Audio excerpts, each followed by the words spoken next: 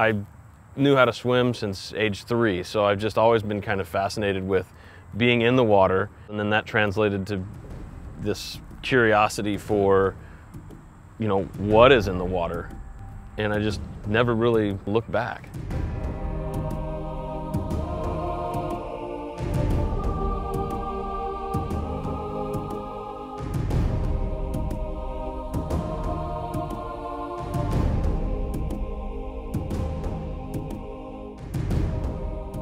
I was in the bookstore just going through books. I found this book on underwater archaeology and I bought it and I read it that night.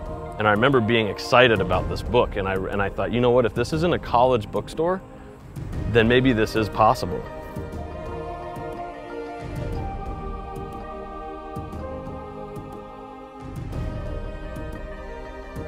We had a field season looking for shipwrecks that Christopher Columbus had lost. And we received a phone call and they said, hey, we have this shipwreck. What do you think if this ship could possibly have belonged to Captain Kidd? And we said, well, that would be pretty cool. So we started looking into the historical records and archival information.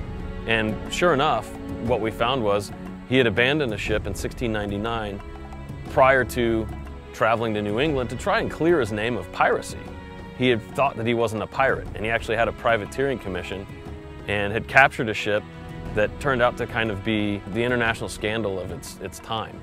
This shipwreck was a pretty seminal event. I mean, we're looking at a ship that was abandoned by one of the most infamous pirates, if you will, in history.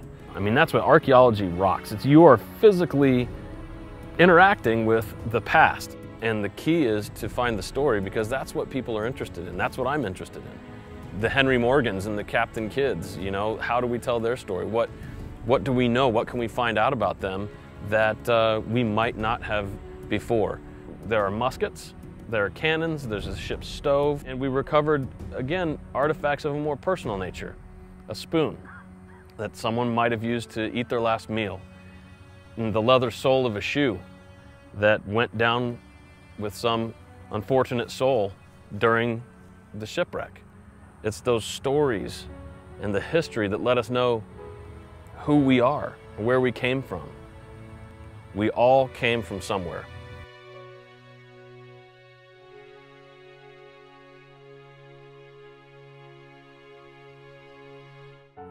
Several years ago, I went on a field season that ended up being about 3 months long.